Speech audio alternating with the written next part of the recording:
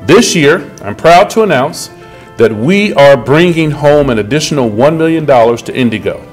Now, this funding will support the Blue Line, which will connect our city like never before.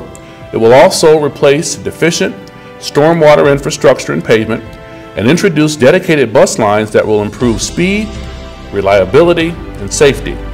As great as all of this is just the latest way that Congressman Carson has demonstrated his strong support for bus rapid transit and transit overall in Indianapolis.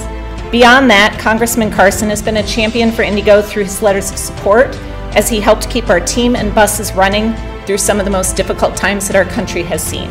Thank you, Congressman Carson, for your support of the Blue Line, bus rapid transit in Indianapolis, and Indigo in general.